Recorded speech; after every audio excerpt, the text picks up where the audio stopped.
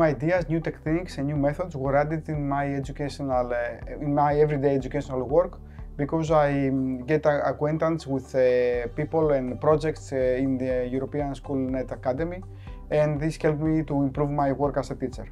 Also, I was very lucky to meet very interesting people all over Europe and work with them, exchange ideas, and of course do things together.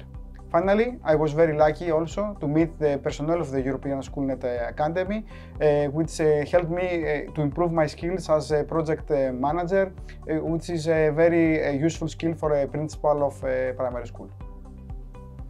Every campaign has a different theme.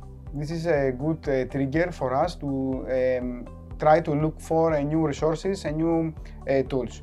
In that way we can give the opportunity to our students to learn new things, new methods and new skills. I discovered the Academy in 2019, just before pandemic, so it was a really good point for me to start learning new things, and by joining the MOOCs I have learned a lot of teaching methods that I can apply in my class.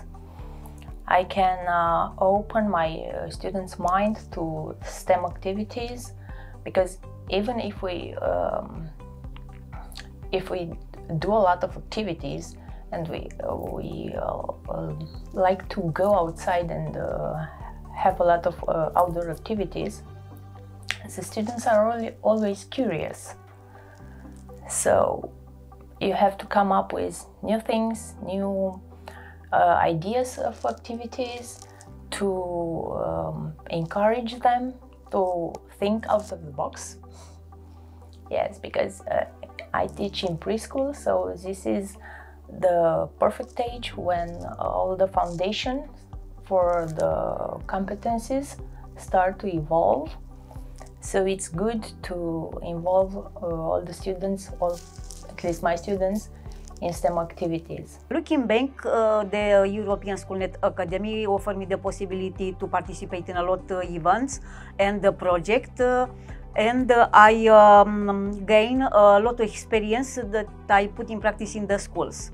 Joining the European Schoolnet Academy fundamentally transformed my perspective in teaching and learning, and with this occasion I accumulated a lot of experience that I put in practice by adapting the lesson content to the needs of the students, very useful for the future of students.